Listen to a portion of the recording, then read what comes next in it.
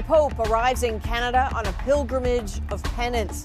Will his apology for residential school abuse encompass the Roman Catholic Church itself?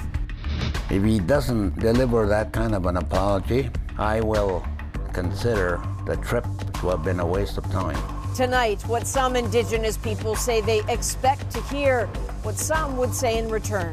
Good evening, I'm Adrienne Arsenault. I'll be with you throughout the Pope's visit to Alberta. I'm Neil Kuxal in Toronto. Ian is away. We will also bring you what we've learned tonight about a Canadian who died while fighting Russian forces in Ukraine. We saw children dying on the TV and all these people, all these civilians dying, and he wanted to do something. And as California deals with wildfires across much of the U.S. tonight, the threat is high heat. Brutal. This is just too much. This is not my kind of weather. This is The National. And this is Edmonton. Right behind me there is Sacred Heart. That's known as the Church of the First Peoples.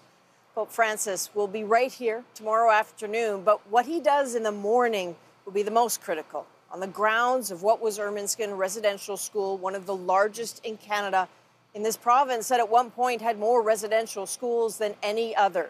He will apologize after a long journey. The Alberta air was warm and welcoming for Pope Francis during his first moments on Canadian soil. The start of a 6-day visit he's calling a pilgrimage of penance. On the tarmac, he was greeted by Governor General Mary Simon and by George Arcan, Grand Chief of the Confederacy of Treaty 6 First Nations, and then by the Prime Minister.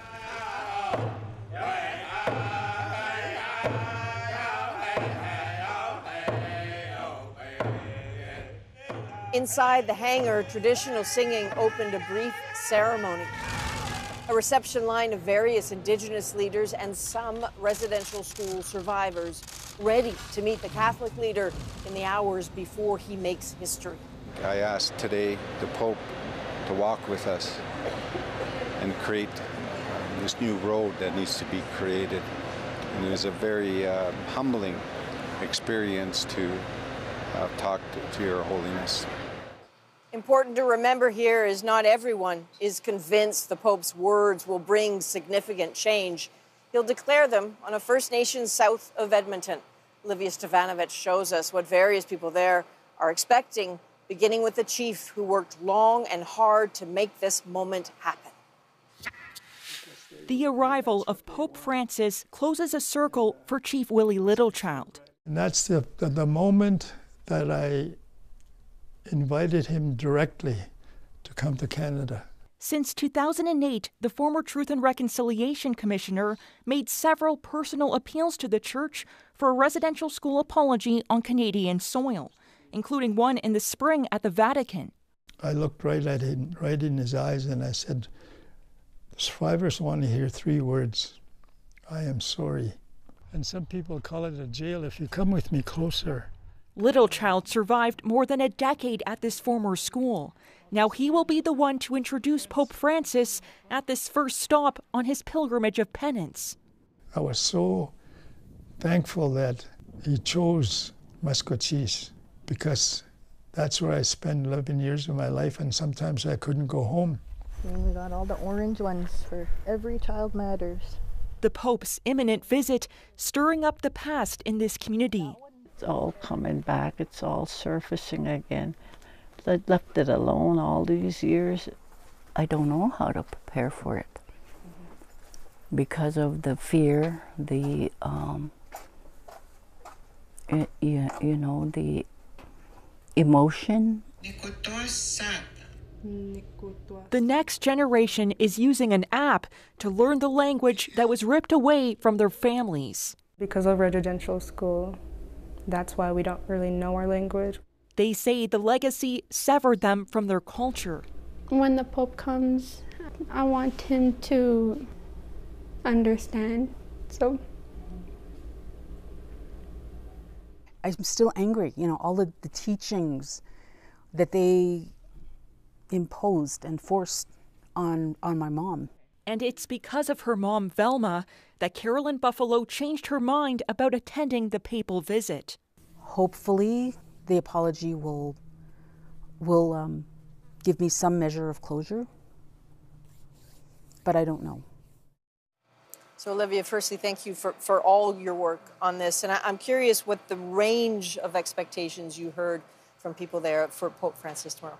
Well, Adrienne, we are expecting a significant statement from Pope Francis tomorrow, an official apology for residential schools on Canadian soil, and the words he chooses will be important. Many survivors are looking to the Pope to go further from what he said in Rome and apologize and acknowledge the Church's role in running these institutions, not just the actions of some of its members. And of course, this papal visit is causing mixed emotions for many people. Many survivors won't accept whatever the Pope has to say. But for Chief Willie Littlechild, who is introducing the Pope on his territory tomorrow, he says that he expects this to be the pinnacle of his healing journey.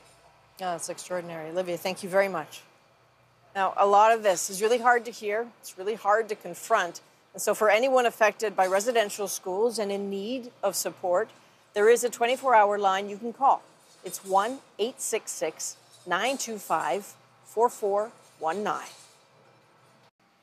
Our colleague Megan Williams reports for CBC News from Rome. You were on board the Pope's flight today. So, Megan, this visit obviously critically important to Indigenous communities here, but it's also really important for the Pope.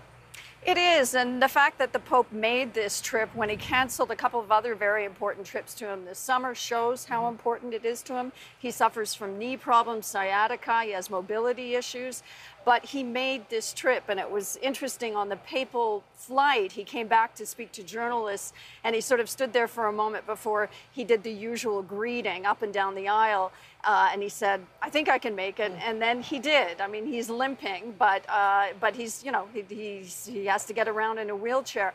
And the other remarkable thing about this trip is the focus. Usually these papal trips are about evangelization. They're about supporting Catholic communities, getting the word out about the Catholic Church. This one, as the Pope himself has said, is a trip of penance, a pilgrimage of penance. And so if it's that important, it also means that there are big risks. There are big risks, and the biggest risk is what kind of apology the Pope will give. He gave a kind of half apology in the eyes of many people when the delegates came to Rome in late March. He apologized for the conduct of some members of the Catholic Church. Indigenous peoples' communities are looking for a full apology, a more honest apology. So the risk for the Vatican is giving that, but without making it seem that they were the only guilty actors. There was the government and other churches as well. All right, Megan, thank you very much. Thanks. Really good to see you. So tomorrow, CBC News will bring you history as it happens. I'll host a special on CBC News Network starting at 11 a.m. Eastern, working up to the Pope's expected apology. And on radio, Neil Coxall and Matt Galloway will host a special that starts at noon Eastern on CBC Radio 1 and CBC Listen. So right here on the National, obviously, there's lots more coverage ahead of the Pope's visit. But for the moment, Neil is in Toronto to bring you the other news of the day. Hello, Neil. Hi, Adrienne. Thanks so much for that. And one of those stories is Hockey Canada. Officials from the organization will be back in Ottawa this week. They are being questioned about an alleged sexual assault tied to one Canadian World Junior hockey team, as a second is now being investigated. As Talia Ricci explains, it is triggering calls for significant changes to the sport. While calls for accountability from Hockey Canada mount, many say the focus needs to be on changing hockey culture. You have to make sure you're teaching your players the right thing, and it starts when they're young. Just weeks after allegations of a gang sexual assault involving players in 2018, Halifax police are now investigating allegations involving the 2003 World Juniors, what Hockey Canada describes as an alleged group sexual assault. You should have taken it seriously in 2003. You should have taken it seriously in the 90s, the 80s. These stories are not new.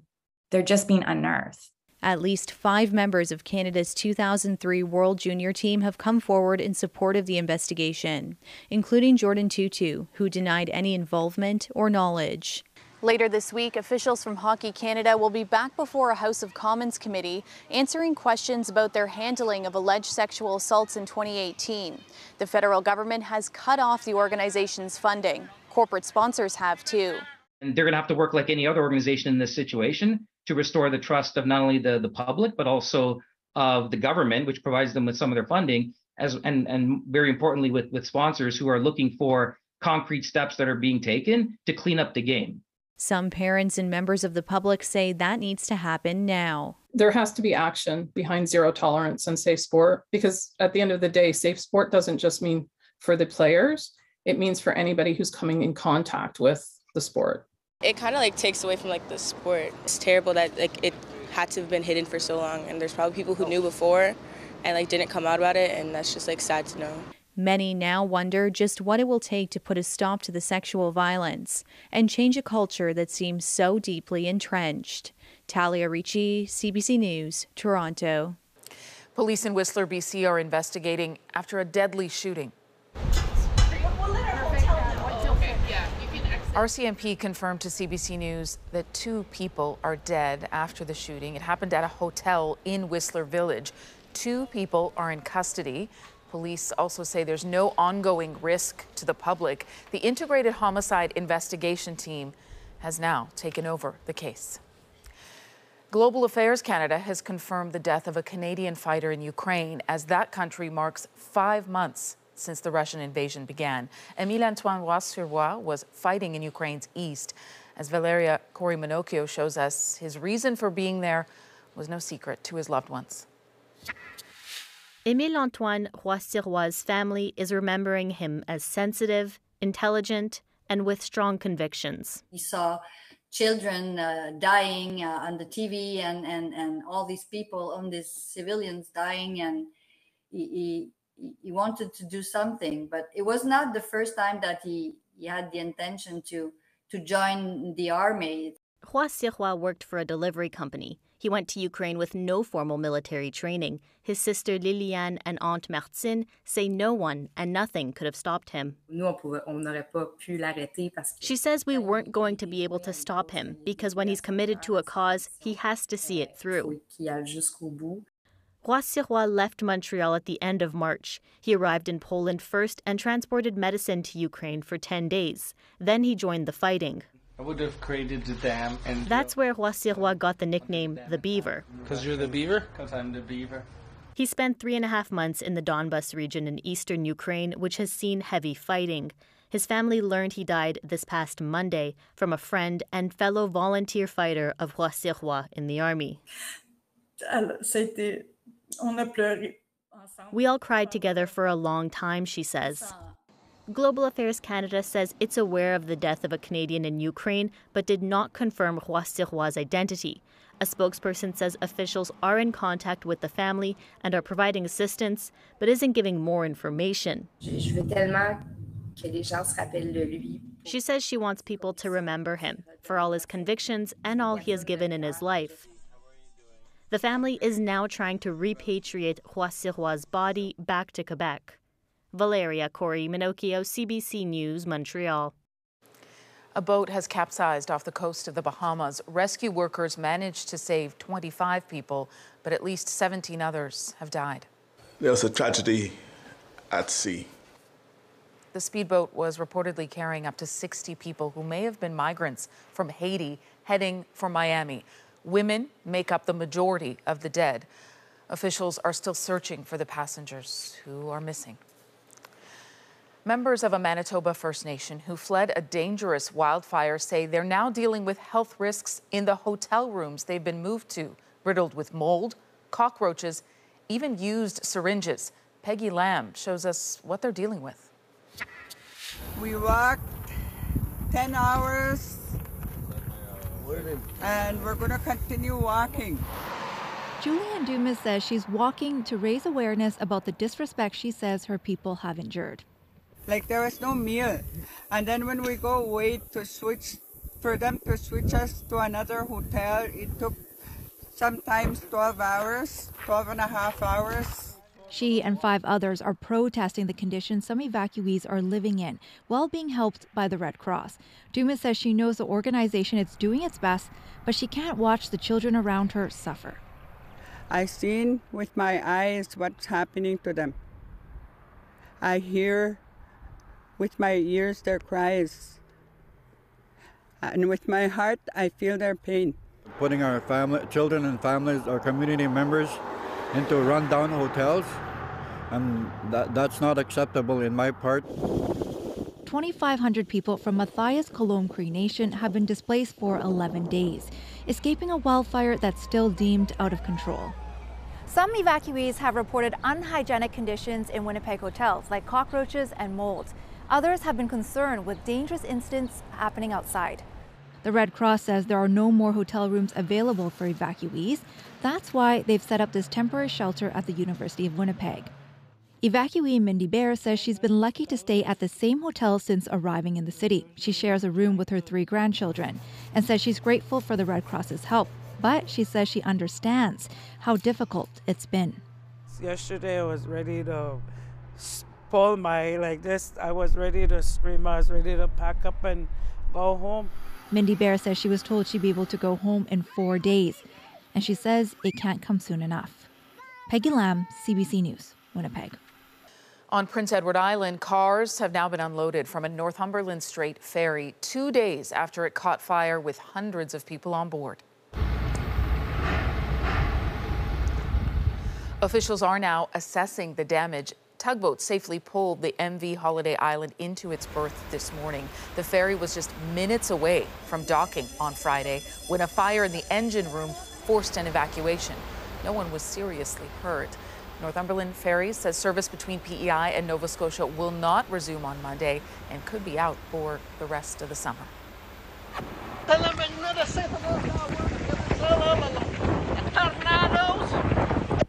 Environment Canada confirms a tornado did touch down in Quebec's Laurentians this weekend, tearing down trees, destroying homes, and cutting off electricity. Hydro-Quebec estimates it will take 2 to 3 days to get the power restored. Well, the weather emergency across much of the United States is the heat. Sustained and dangerously high temperatures approaching 40 degrees. Tens of millions of people across that country are under warnings right now. Katie Simpson has the details. The Oak Fire has morphed Central California into a hellscape.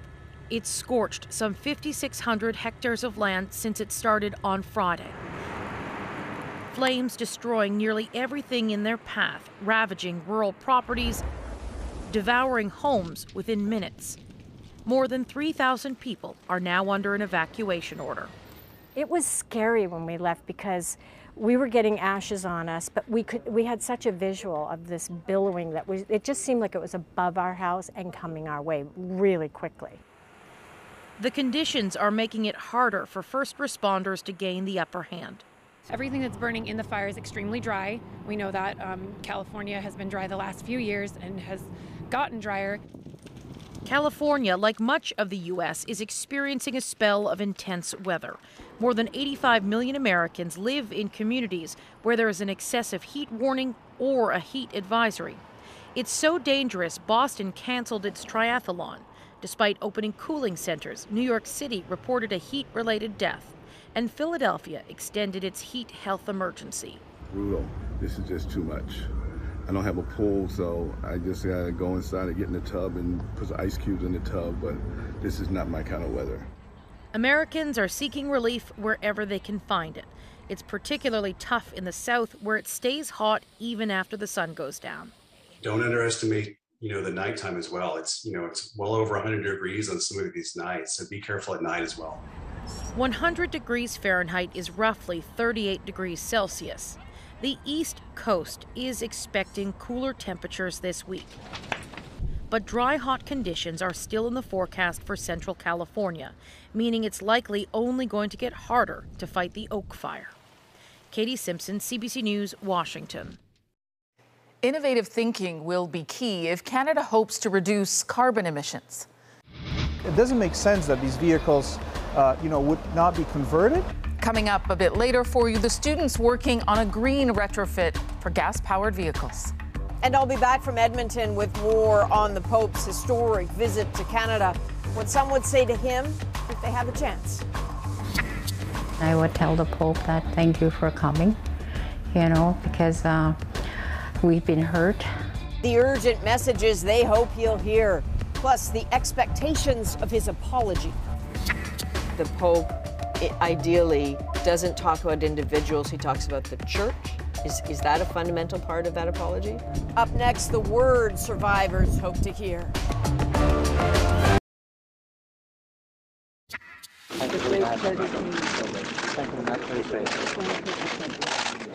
Well, that was a moment for the history books earlier today in Edmonton. Canada's first Indigenous Governor-General, Mary Simon, greeting Pope Francis on his mission of atonement, what he is calling his pilgrimage of penance. He is expected to apologize for the harms done in residential schools run by the Roman Catholic Church. Now, there are lots of thoughts swirling right now about that apology, about the weight of it, about the value of it. Many people are going to parse the Pope's words. Are they real enough? Are they robust enough? Are they the right words? Since all that matters are the views of those receiving this apology, we thought we'd have a conversation about expectations and a warning, it's not an easy conversation.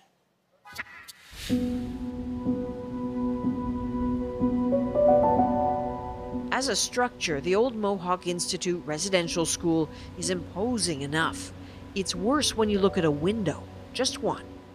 Geronimo's window. There's where he cried for 11 years. This is Geronimo Henry, a Cayuga man from Six Nations of the Grand River, and this is his window. Starting as a 6-year-old, and then every week for 11 years, he stood right here waiting for his mom to come get him. He wasn't the only one. Nobody's saying a word, but everybody's thinking, when's my mom coming up, or my dad, you know?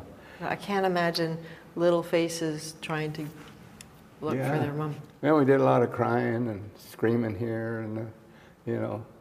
His mom didn't come, and the abuse didn't go. That's where they cut out for the ropes to make the ring. There are notches still in the wood from where a supervisor at this Anglican-run school tied ropes, making a boxing ring. I know, well, I mean, you had to go against him. Against him? Yeah, so imagine that, like a grown man, and then he's in the year like 9 or 10 because he's done something. And then there's the boiler room, sometimes described by survivors as a predator's lair. I guess the whole point is it's extremely loud in here, so no one's going to hear you yell. Yeah, a lot of screaming and stuff, and they don't hear nothing, you know. It's all still here, all evidence, and it's everywhere. He says he wants people to see it and feel it. The orange lines marking grids for ground-penetrating radar. Are there graves here too? There's work to come. Well, from the Anglican Church, an apology already happened in Canada earlier this year. Geronimo was there for it.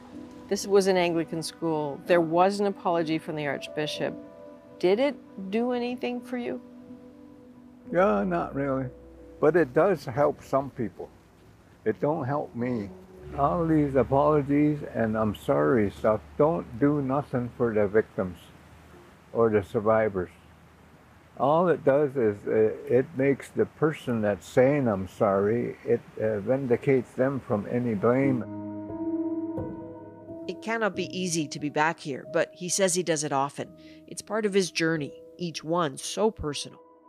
To call water and wash clothes by hand. And Karen Chaboyer is Ojibwe from Rainy River First Nations, and she says she has a long way to go on her journey.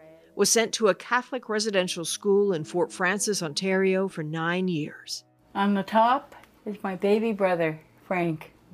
It's time measured by the family taken from her. Huge losses, and some poignant ones. An entire childhood without a toy or a birthday party. And your language? I mean, had you stayed at home, you would have been able to speak your language. Mm-hmm. You lost it? I never had it. My parents, they spoke to each other, but they wouldn't to us because they knew. They also went to residential school. They knew what would happen to me. So they didn't teach you your language as a way to protect you? As a way to protect me, yeah. How do you survive in that environment? I think I was numb and I was just existing. Existing there, but even when you became a mom? I was just existing. I was just doing what's supposed to be done, and I didn't know why.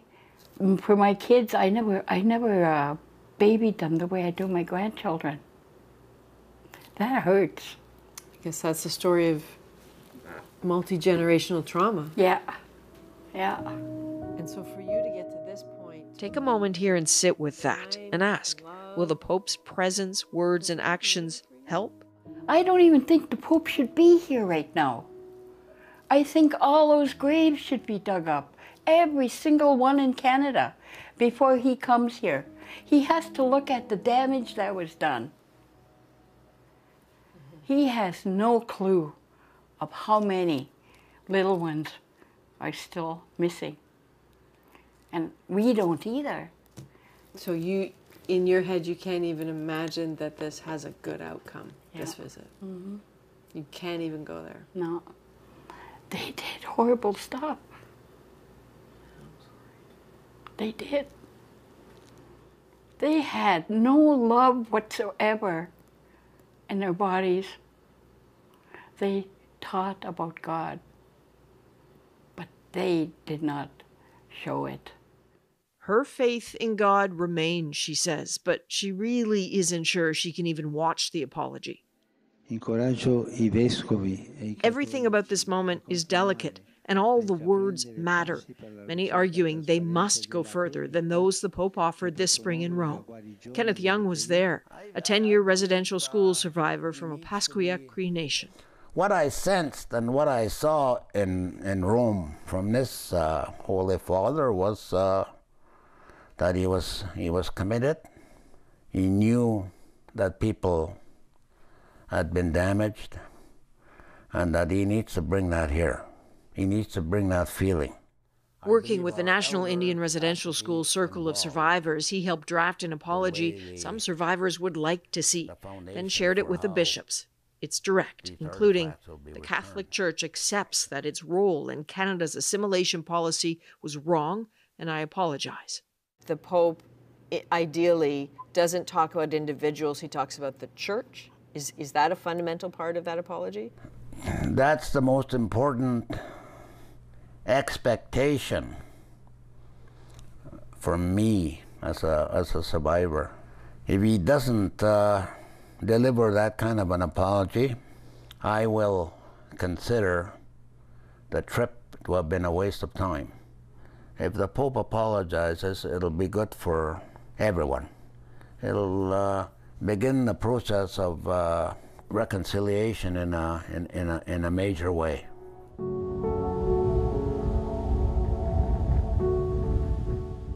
The reconciliation work not yet done might just feel like hurt piled on hurt. So are those bricks on the old Mohawk residential school. Faded now, but here are the names of some of the kids who attended. Served time here, 11 years too many. Yeah. So there's different stuff there. You can tell this is old here because it's turning black. 1950. But they could stand on this side here. His name is here too. The kids called him Fish back in the 50s. If we would have knew it was going to be such a famous thing, we would have had these things around there. For sure, and protecting it. Yeah. Because really, if the church isn't going to give back the records of who is here, you're left with the graffiti. Yeah. The Archbishop of Canterbury has now promised to release those school documents and has apologized, but survivors like Geronimo Henry are still doing the work, still collecting names, still searching for the dead, because here, sorry is nowhere near enough.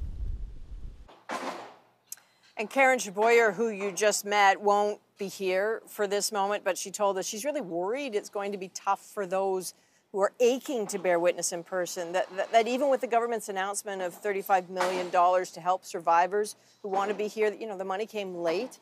Travel is now hard, so she's really worried some survivors may feel left out again. So I will be back with more a little later. You can probably hear the construction going on in the background. That is just to prepare for the Pope's visit right here tomorrow. But first, let's go back to Neil in Toronto. Thanks so much, Adrienne. We'll see you in just a bit.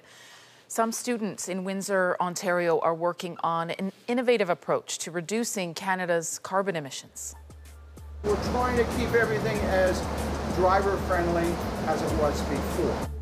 Coming up, their plan to convert this truck for a greener future. And a little later for you, getting from point A to point B with a piece of cycling history.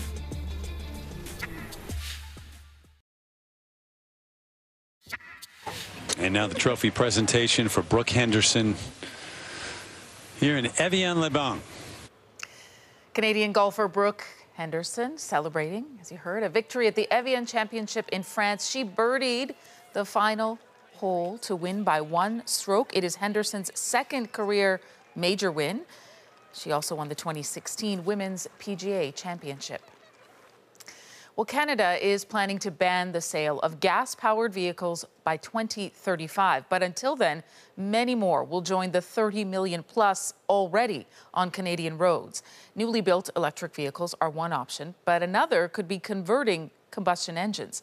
Jason Vio speaks to a group of students and industry experts working on that.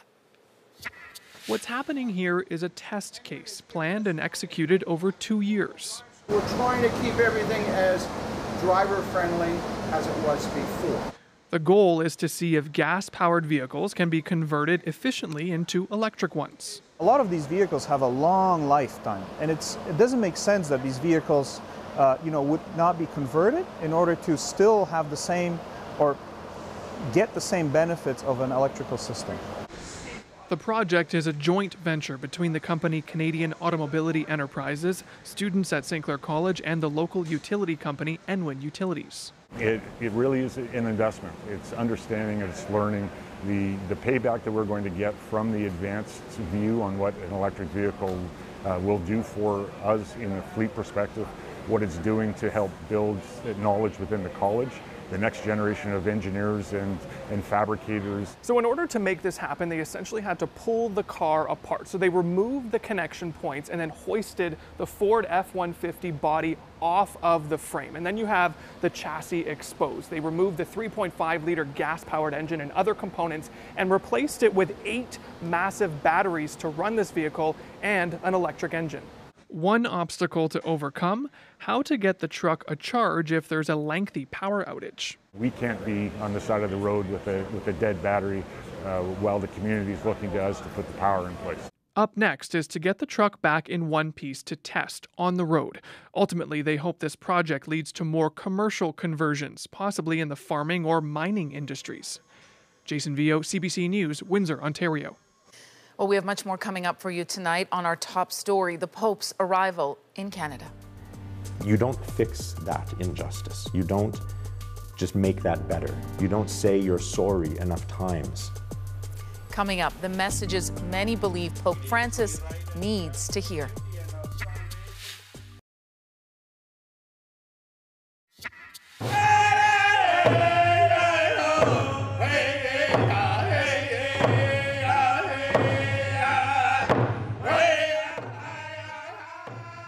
That's an honor drum song. It was part of the welcome for Pope Francis today here in Edmonton as the work of his visit this week gets underway. The critical first leg so focused on that expected apology tomorrow at the site of a former residential school in front of those who lost so much. Francis will also hold a Holy Mass at the Commonwealth Stadium, and he'll come right here to the Sacred Heart, the Church of the First Peoples. That's why you continue to hear all that construction sound getting ready. Everywhere he goes, lots of attention will be paid to what words he says. But some Indigenous people told Nick Purdon, when Nick was right here, that they have messages to share with the Pope, too, about their stories and their pain. Praise the Lord God, who has oh, this is so beautiful that the Pope is going to be coming. So we pray special way for Pope Francis. Lord, hear our prayer. Morning Mass at the Sacred Heart of the First Peoples Church in downtown Edmonton. Give thanks to the Lord our God. It is truly right and just. I've come here to this service because of all the congregations in the country. The Pope has decided to visit this one. I want to know what's at stake when he meets the people here. In virtue of God, our Creator's gracious gift, which brought glory. I meet Yvonne Cardinal. She's an elder at the First Peoples Church. And she tells me there's something she needs to say to the Pope. I would tell the Pope that thank you for coming. you know, because we've been hurt. And being hurt once, you don't forget that. My father suffered in residential school, my brothers, my sisters, so I've lost a lot. This church has always been a second home for Yvonne. But when she found out what happened to her family in residential school, that changed. Do you ever get mad at the church? I did at one point. I stayed away from church for quite some time. And then after I started having my children, my mother was the one that convinced me to go back because we need this.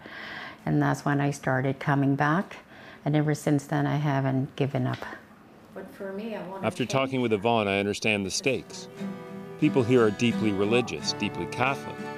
But it was also the Catholic Church that hurt them and their families. The disciples were amazed, saying. And so the hope is that the Pope's visit might help reconcile those two things. So do not judge yourself. How come I don't have faith? No, it's nurturing the faith. The faith grows and grows through our trials in our life. This church isn't the only place the Pope will visit in and around Edmonton. Thousands of people will pack Commonwealth Stadium for a Mass. But he'll also take time to come to this lake, a sacred place for Indigenous people.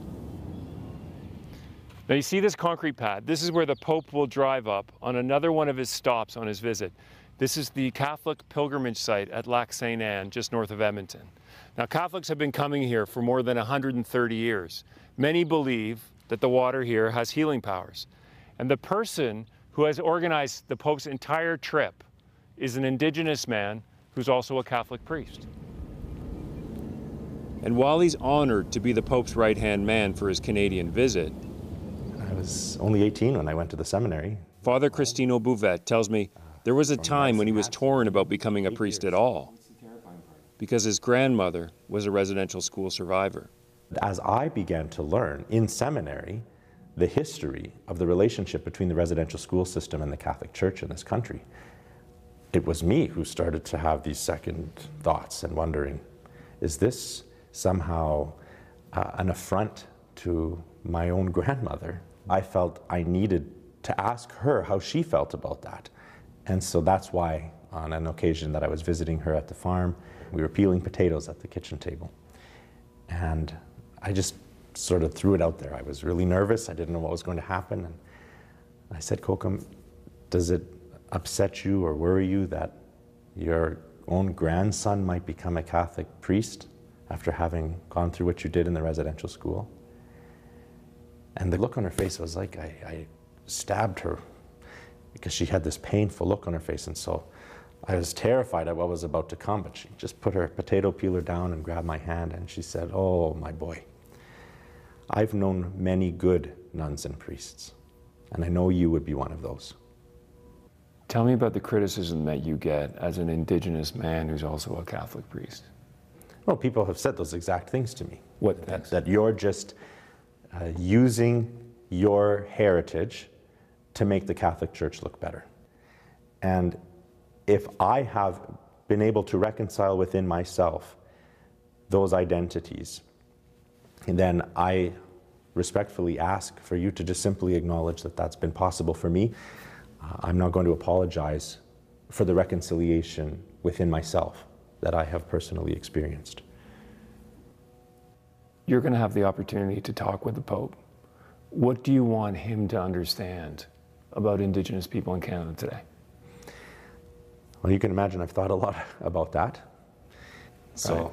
If I would be able to convey to him the irony in my own life as I experience it, that this little Catholic priest from rural Alberta is speaking Italian to the Pope, but could not speak in his other grandmother's native language, whose homeland this has always been.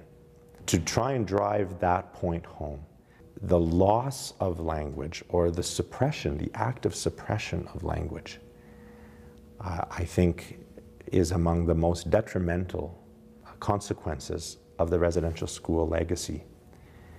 You don't fix that injustice. You don't just make that better. You don't say you're sorry enough times for that to be okay. That is one that I really I can't let go of. I can't shake it out of me. To honor his grandmother, Father Cristino says he's committed to making reconciliation his life's work. Reconciliation matters deeply to Indra Kaplinskas, too. She'll be there when the Pope comes. She believes that for the Pope's visit to be successful, he has to reach not just Indigenous people, but all Canadians. My hope would be that the Pope's coming will galvanize and engage people who have not been engaged in the process thus far. And I think reconciliation is not just the work of the Indigenous people, right? In fact, it's got to be the work of both Indigenous and non-Indigenous Canadians. Indra is Catholic, and she teaches history of religion at the University of Alberta. She says reconciliation is something that Catholics should already understand. So at the beginning of a Catholic worship service, you have a confession of sins, and then you ask for help to do better, right? So there's a moment of reconciliation right at the beginning.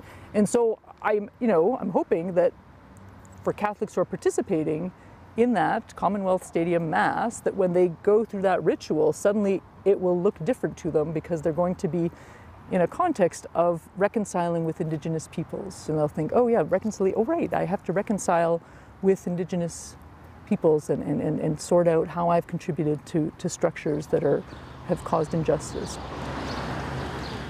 In gratitude to God for the life God gave to him, those injustices stretch back a long way, and so it's not realistic that one visit by the Pope will solve them. Still, wherever he goes, expectations are high. Do this in memory of me. Yvonne has struggled with being a Catholic and a survivor of residential school.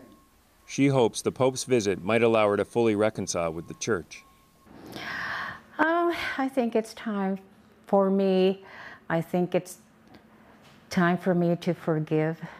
This is what I'm working on. Sometimes you need to go on with your life. And if I don't forgive what had happened, you live with that pain.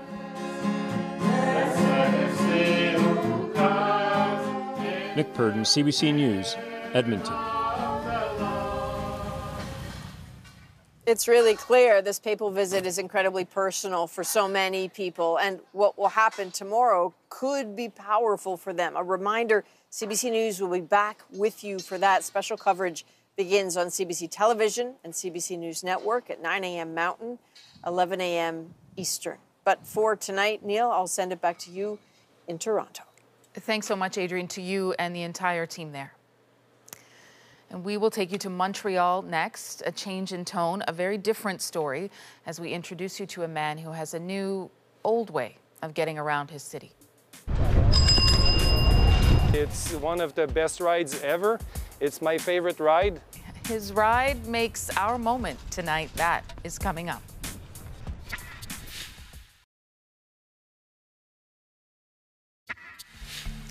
A lot of people have picked up new hobbies over the last couple of years, maybe sewing, baking, but Paul Gauthier picked up this antique bike on a whim with no idea how to ride it. Online tutorials helped him figure things out. Now he rides it every day. An antique with altitude, if you will, is tonight's moment. The thrill of trying to relive like what they used to live back then. I'm an old-fashioned bike rider, and this is my steed. This thing completely disappeared, so I try to bring it back so people can rediscover it because it's really amazing. I started riding it in the city. At first it was kind of an experience, now it's like an addiction. This is his history right now, rolling, riding, and you can really feel all the bumps. So they called it the bone shaker. Also because the first time you ride it, you shake so much, it just shakes your bones. The speed, you can get good speed with this bike, maybe 20 clicks, and a lot of attention. You're like really high on the seat, like a horse, kind of. And it gives you the feeling of kind of flying. Just mind that there's no brakes. No brakes, not a chance. It's hard enough to get on one of these chairs in the studio. Officially, though, it is called a penny farthing with names of coins representing the wheels. And Gauthier says, he reminds us all that the first map of Montreal was for bicycles. Noted. That is the National for this July 24th. I'm Neil Kirksall. Good night.